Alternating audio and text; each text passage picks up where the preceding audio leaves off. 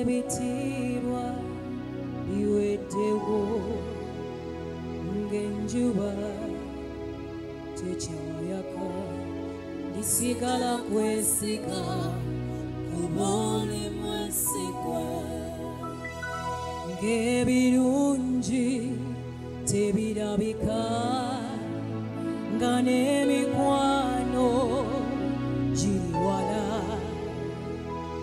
ng'amaanyi tegawera ndisigala kwesiga kuboli mwesigwa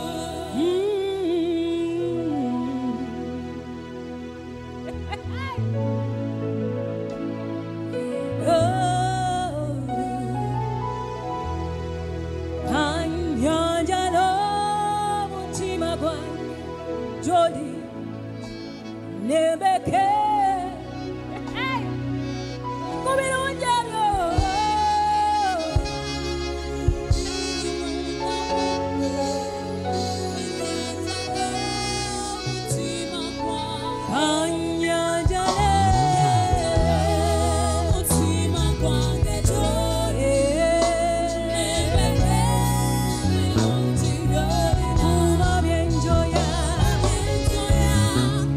Biri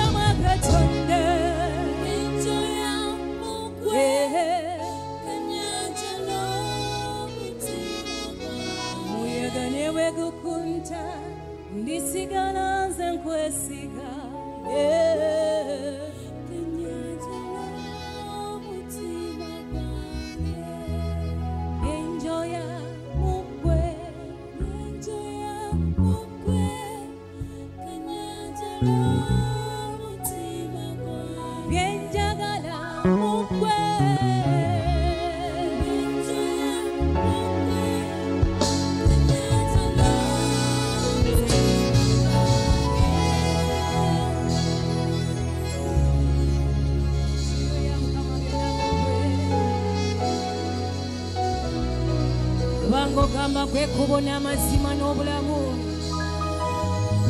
eryajja eri taata nga tayise mu ggwe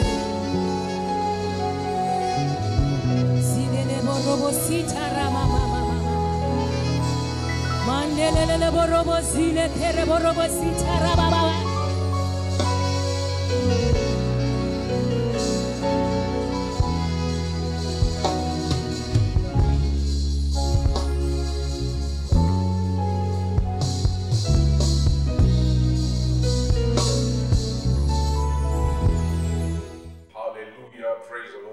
To welcome you this morning for our service.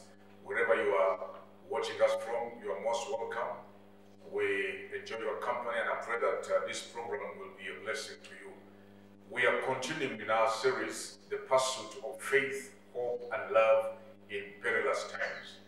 And what I want to do today for us friends is to begin to explain what it means to believe God. Have you ever asked someone how they are doing in terms of prayer, in terms of waiting on God, and they say, I am believing God? What does it mean when people say, I am believing God? We saw in the previous broadcast, in the book of Mark chapter 11 and verses 22, Jesus speaking to his disciples, he said, have faith in God. Have faith in God. So what does it mean to have faith in God? What does it mean to say, I am believing God? What does it mean? So I want to attempt to answer that question in today's podcast. When James the Apostle was addressing the subject of faith, in chapter 2 and verses 19, James says that you believe there is one God, you do well. But even the demons believe and they tremble. So even if the demons also believe, what does it mean to believe God? So I want us to go to the book of Romans chapter 10 and verse 10. Romans chapter 10 and verse 10. For there Apostle Paul says that for with the heart man believeth unto righteousness, and with the mouth confession is made unto salvation. One more time. For with the heart man believeth unto righteousness, and with the mouth confession is made unto salvation. So we understand from that scripture that it is with the heart that you and I believe.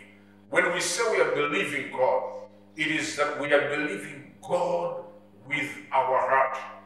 It is with the heart that man believes God. In Mark chapter 11 and verses 23, Jesus said, for assuredly I say unto you, that whosoever shall say to this mountain, be thou removed and be thou cast into the sea, and shall not doubt in his heart, but shall believe that those things which he saith shall be done, he shall have whatsoever he says. So in that scripture we see that that promise from the Savior is to everyone. He says, whosoever. That includes you, that includes me. It's not for the fivefold ministers only. It's for every child of God. Whosoever shall say to this mountain, meaning what? Meaning a problem. Excuse me. Meaning that which you are faced with, the challenge you are faced with. It can be a health problem, it can be a financial situation, it can be a storm. Jesus said that if you say to that mountain, be thou removed, and you do not doubt in your heart. So he says that doubt manifests in the heart. That's where we believe from, in the heart, and that's where we can doubt from. So when we say we are believing God, it is with the heart that man believes God. So to believe with your heart, friends, simply means to believe with your spirit. Let me say that one more time. When we say that I'm believing God, it simply means that I am believing God with my heart. That means that I am believing God with my spirit. It means to act in faith on God's word, regardless of what you feel or what you see. That means that you are totally dependent on the word of God. What God has spoken, that is what you are hanging on. And so we want to explain further what it means to believe with the heart. So I want to lay as a foundation this truth that the heart of man is the spirit of man. In the book of 1 Thessalonians chapter 5 and verses 23, we see clearly there Paul saying that man is a spirit, that man has a soul, and that man lives in a body. So you are not the body that we see. You are a spirit being. So when we speak about you believing God with your heart, we are not speaking about the biological organ, the organ that pumps blood throughout your body. No. We are speaking about you, the core you, which means the spirit you the spirit being. So it is with the heart that man believes. It is with the spirit that man believes God. So I always like to tell the people that it is possible to doubt in your mind, to have doubt in your mind, but believe with your heart. Because it is in your mind that the enemy throws arrows of accusation, arrows to target your faith, to bring you down.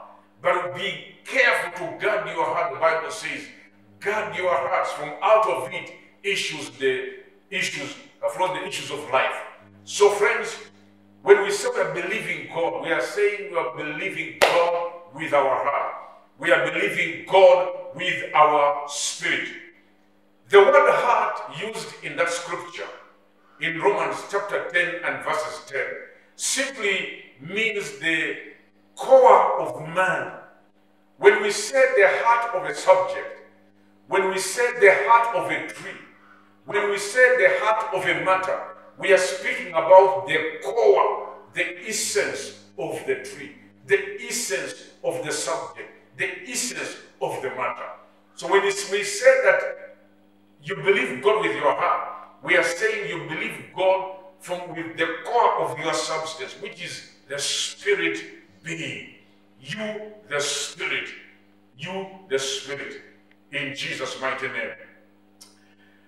We see from the scriptures in Genesis chapter 1, verses 26 and 27, that God says, let us make man in our own image. Let us make man after our righteousness. So we were created in the image of God. But you see, friends, God is not a man, the Bible says. Numbers chapter 23 and verses 19. God is not a man that he should lie. God is not a man.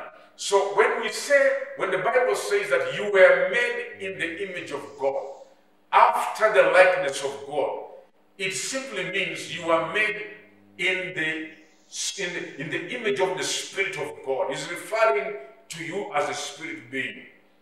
The Bible declares also in the book of Proverbs chapter 20 and verses 27, the Bible says that the spirit of man is the candle of the Lord, searching all the inward parts of the belly. The spirit of man is the candle of the Lord, searching all the inward parts of the belly. So I want to go deeper for us to understand what the heart means. Believing God with your heart means simply believing God with your spirit. The Bible speaks about a dialogue in the book of John chapter 3. Nicodemus approaches Jesus Christ and they have a conversation regarding salvation. But we see in that text of scripture that they were speaking at cross purposes. Jesus says that no man can enter the kingdom of God except he be born again. And then Nicodemus answers the Lord at the level of humanity. He says, how can a man who is old again be born again? Can he go back into his mother's womb and be born again? So Jesus is referring to the spirit man, whereas Nicodemus is speaking about a physical body. And so in the verses 6, Jesus then explains to Nicodemus and he says that whatever is born of the flesh is flesh, and what is born of the spirit is spirit. So you must understand, my friend, that you are a spirit being, and you have a soul, and you live in a body. So when we believe God, you're not believing God with your body. Not with the physical senses do we believe God. Neither do you believe God with your soul. The soul is composed of the will, the intellect, and the mind.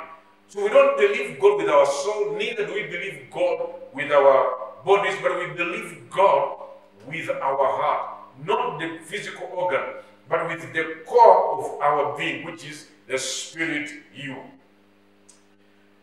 The Bible continues also to explain this distinction in the book of 2 Corinthians chapter 4 and verse 16.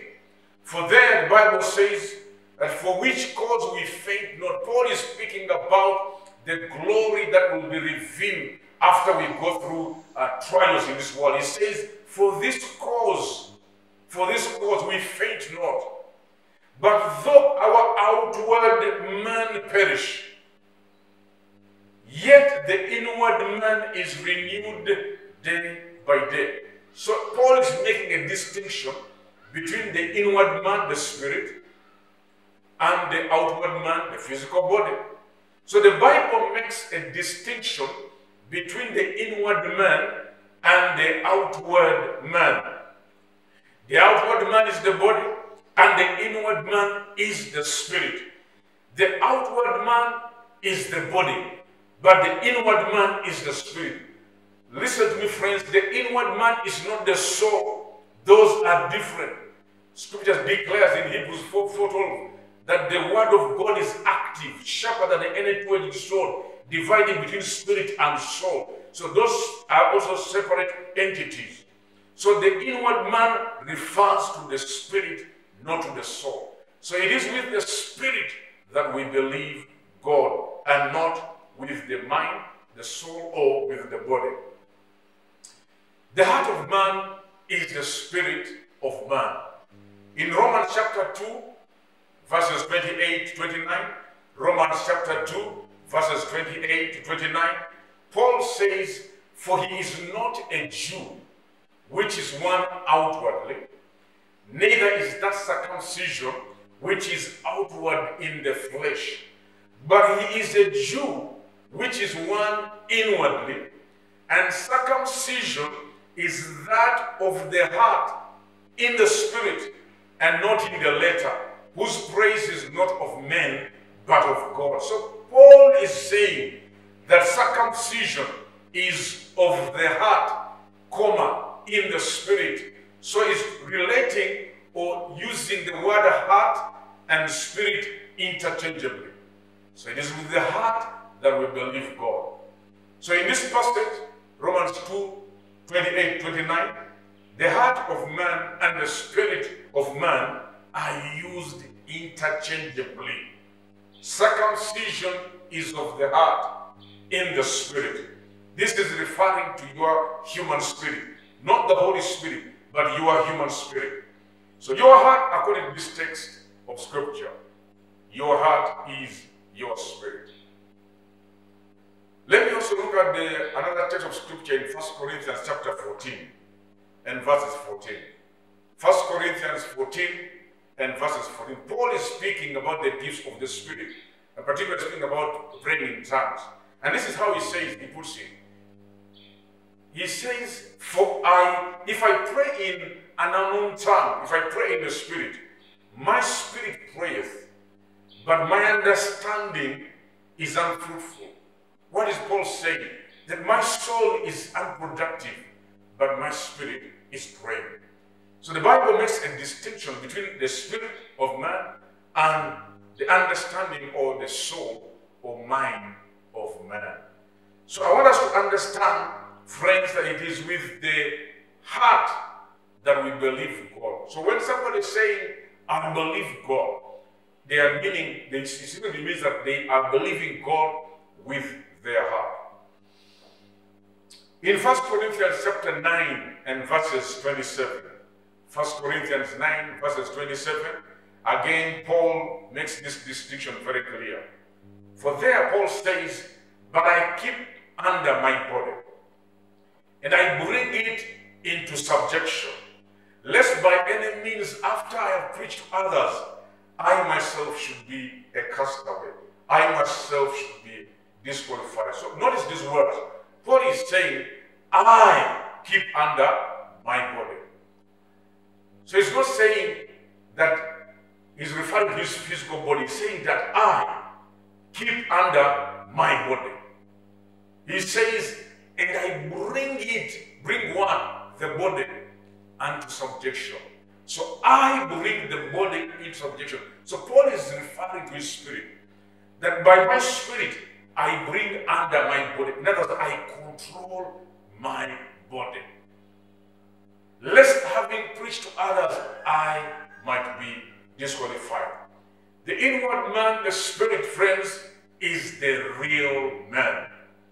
Notice Paul is referring to himself as the spirit being. I keep myself under.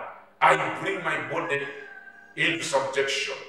So we understand, therefore, that the spirit man, the heart of man, the inward man, is the real man, not the thing that we see outwardly here, the physical body. Paul again says in the book of Romans chapter 12, verses 1 and 2.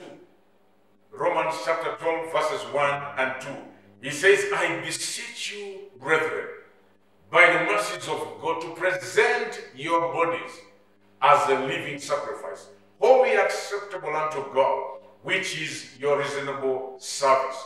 And be not conformed to the patterns of this world, but be ye transformed by the renewing of your mind, that you may prove what is the good, the acceptable, and the perfect will of God. So Paul is referring to you, the spirit you. Present your body, is making that distinction. Present your body, you the spirit person, present your body a living sacrifice. And then he goes on beyond the body, and then he says, do not be conformed to this world. Instead, be transformed. Be ye transformed. How? By the renewing of your mind, by the transformation of your soul. So that's how we renew our mind. We renew and transform our souls. Notice in Romans 12 that Paul is not writing to sinners.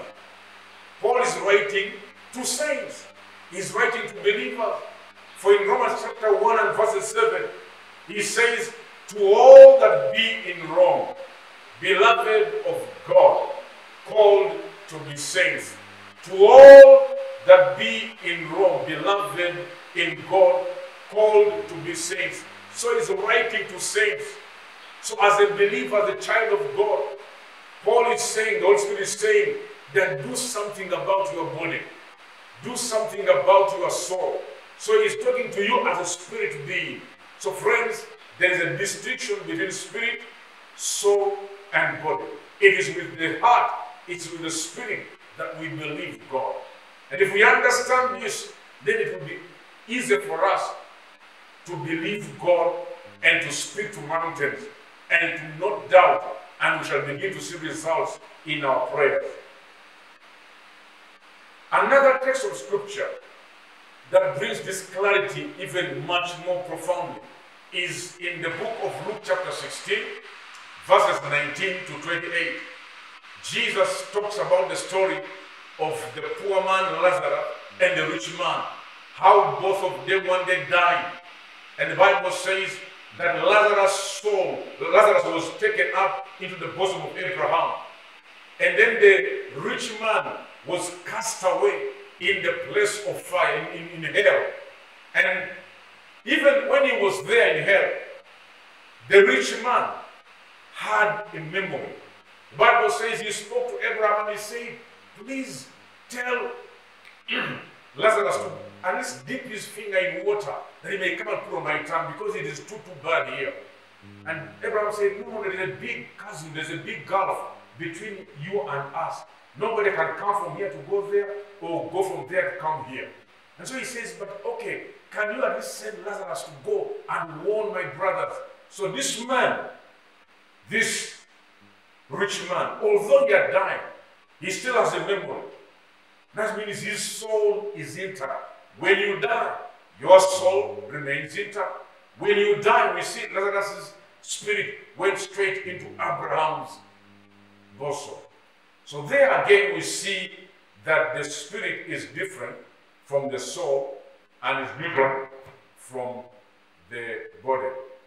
So it is with the heart that man believes unto righteousness, and it is with the mouth that confession is made unto salvation.